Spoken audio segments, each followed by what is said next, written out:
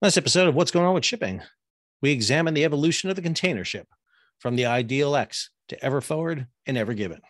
I'm your host, Sal Mercogliano. So, container ships have been in the news nonstop for quite a while now. We're looking at Ever Forward grounded in Chesapeake Bay, and we just had the anniversary of Ever Given going ashore in the Suez and then being freed a year ago. And so I thought I'd take some time here and break down this evolution of this type of vessel, the container ship, because we rely so much on the container ship to deliver our goods and ensure a global supply chain that we take for granted how this vessel has really been introduced in a very short period of time, but more importantly, has undertaken a metamorphosis over its years of operation into the behemoths that we see sailing the world's oceans today. So before we jump in, if you haven't done so yet, please subscribe to the channel, hit the bell, so be alerted about new videos as they come out. Let's go ahead and jump right into our discussion. So the person who revolutionized ocean shipping had nothing to do with ocean shipping. He was a truck driver from Maxton, North Carolina, by the name of Malcolm McLean. McLean owned the seventh largest trucking firm in America. But way back in 1937, while taking a load of cotton up to New York, he got stuck waiting at a terminal to offload the cotton in the back of his truck. And it was while sitting in one of those lines waiting to offload his cargo that he started to develop the concept that we know today as containerization. It's got me wondering if there's some truck driver today waiting outside the ports of LA and Long Beach or Charleston, Savannah, New York, New Jersey, who's coming up with the next idea. His idea finally was put into existence in 1956. On April 26, the SS Ideal X, a tanker, sailed from the port of Newark down to Houston, Texas. Now, usually Ideal X carried fuel oil from Houston to Newark and returned empty. But this time she was fitted with what's called mechanodecking. This was a type of decking that was superimposed above the fuel system on the main deck. It was used a lot in World War II to transport aircraft and heavy cargo on board tankers. McLean uses it to stow 58 35-foot containers. And the concept of the container was this: you could load it at a origination point, you can seal it, and then never again have to open it until it arrived at its destination. More importantly, that cargo didn't have to be touched physically by longshoremen or anyone. You can seal that container and it's good to go.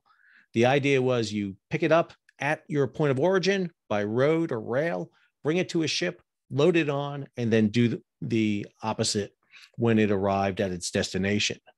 McLean estimated that this lowered the transportation cost for a ton of goods from $5.83 all the way down to 16 cents a ton. And the SS Ideal X became the forerunner for the modern container ship today. The first generation of container ships were modified, much like SS Ideal X. They were either standard cargo ships, freighters, C2, C3 freighters, or tankers. And Malcolm McLean tried to sell the concept of the container, but really met a lot of opposition. If you really want the best book on this, Marc Levinson's The Box is the one I would read. McLean had to come up with a way to sell this. He ran into opposition from longshoremen and stevedores who saw containerization as taking away from their jobs. There was also less thievery and pilfering on the piers, which meant that longshoremen and stevedores couldn't get cargo that they usually would be able to dip into and sell. And most importantly of all, there was a huge upfront cost for containerization. You needed boxes, you needed containers, you needed not just one containers, but multiple containers.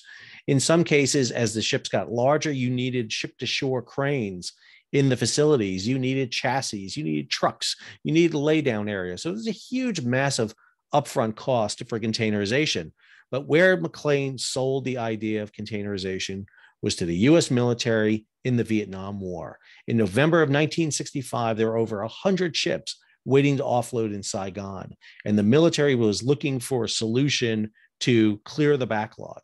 And that's where McLean and the staff at Sealand went, presented to the Army Materiel Command their concept of containerization, and with 11 ships, they were able to clear the backlog out of Vietnam. And once he was able to prove the concept, that's all it took to implement containerization commercially. Many of the early container ships were modified, and over time, there was realization that certain features had to be lost from cargo ships to carry more containers. The traditional freighters, for example, would lose their cargo gear. The traditional freighters' hull shapes really weren't ideal for putting containers in the interior. So purpose-built first-generation container ships were constructed to speed up the loading and offload. Cell guides were put into the containers to ease the movement of the containers deep into the holds of the vessel and back out. And over time, from the period of the Vietnam War up until the 1980s, container ships grew in size until you reach the Maersk L class. And the L class are really unique because they're the first vessels we see that hit the limits of the Panama Canal, what we come to be known as Panamax. The Panamax are constrained by the width, the length, and the depth of the Panama Canal. Now, that was modified a bit in the 1980s to get a new size. They were able to accommodate larger vessels into the canal. They basically lowered the tolerances, so you got what's called Panamax Max vessels. But the L class were revolutionary because we saw for the first time these container ships pushing the limits, a vessel capable of carrying over 3,400 containers. I should note that the L class were retired about 20 years ago, purchased by the US government and converted into cargo ships for the US. And the first of those vessels just recently got towed away from Norfolk to be scrapped, a vessel that was now known as the USNS Shughart. Ironically, the second vessel in that L class, the Yana, was scheduled to be towed away. However, it's not going to be towed away because the tug is going to have to head up to help with Ever Forward.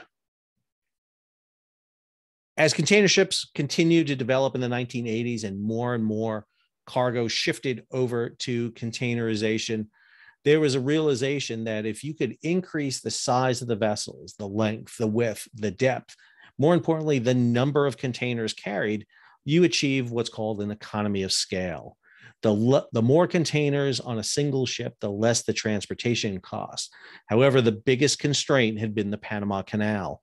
But in 1988, American President's Lines introduced the C-10. The C-10, which were built overseas in Europe, were unique in that they were larger than the Panama Canal could accommodate.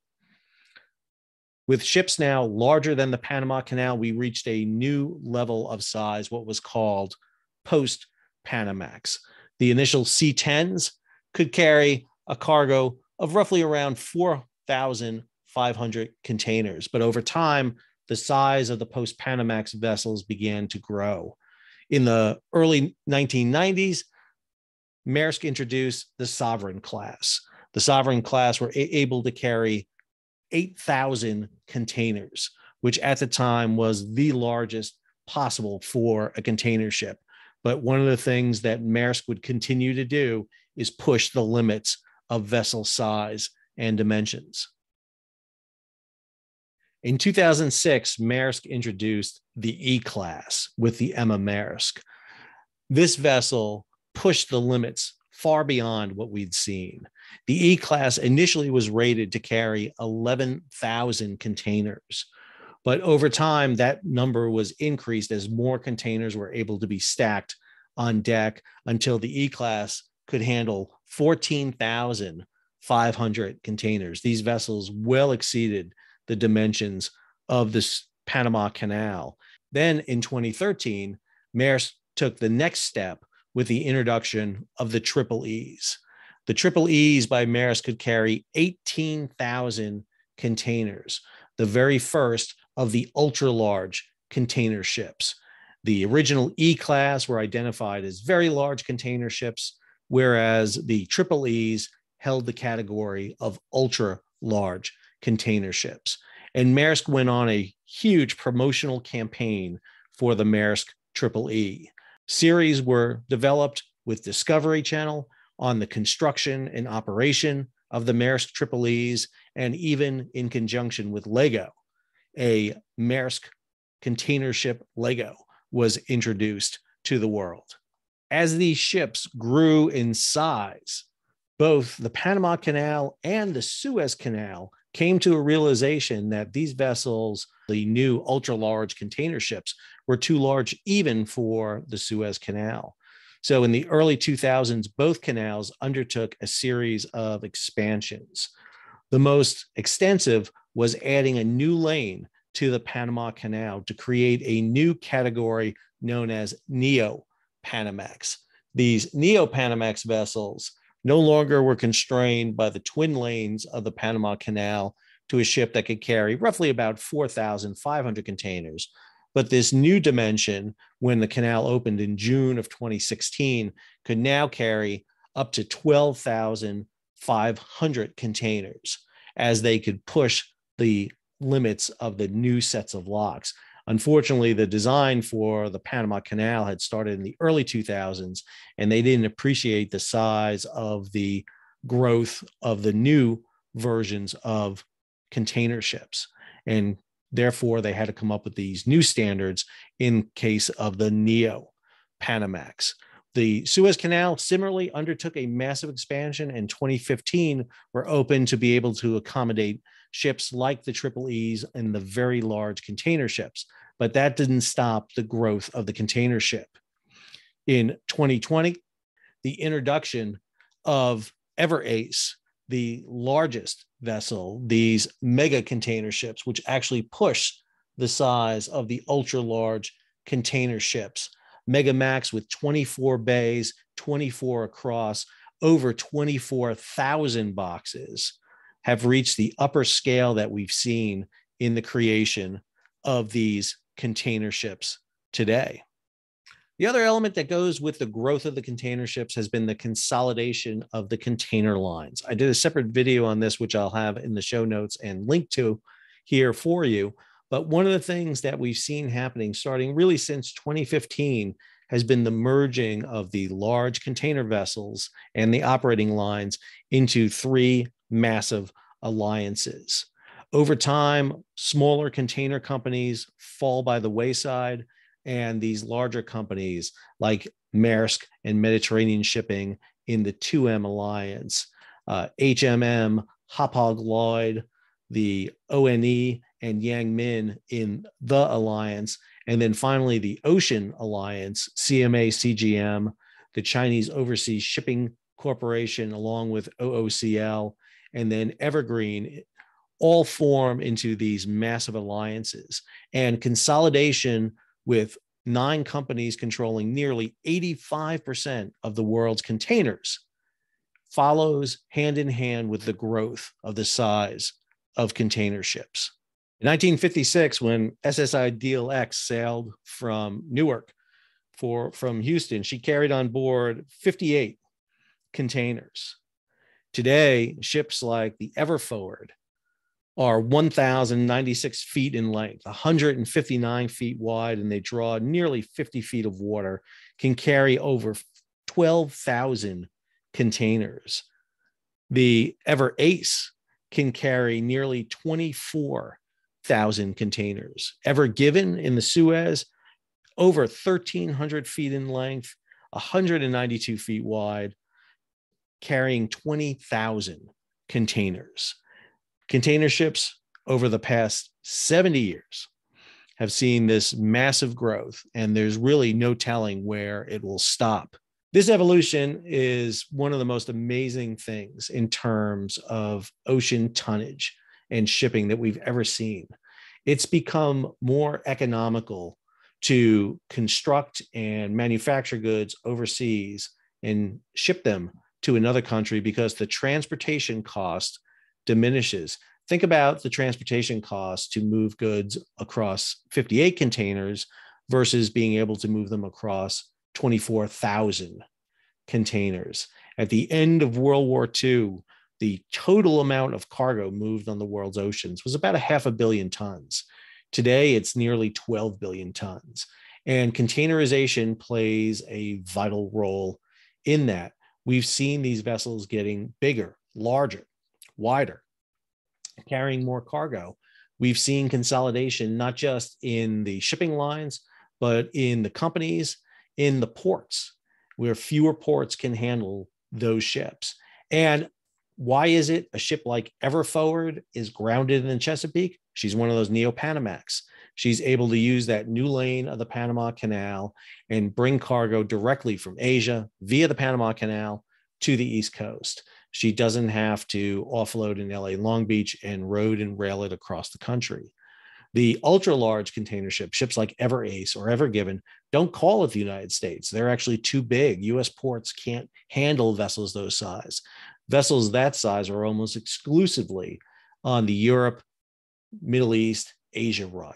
We don't see them there. And matter of fact, there are a lot of debates about whether or not you would want ultra-large container vessels coming into U.S. ports because of the amount of cargo it would dump at any one time.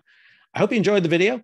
Hope it gave you a little bit of an information on the evolution of the container ship. If you did, please subscribe, hit the bell so you'll be alerted about new videos when they come out. Leave a comment, give it a thumbs up, share it across social media. And if you can, become a patron. Until our next episode, this is Sal, signing off.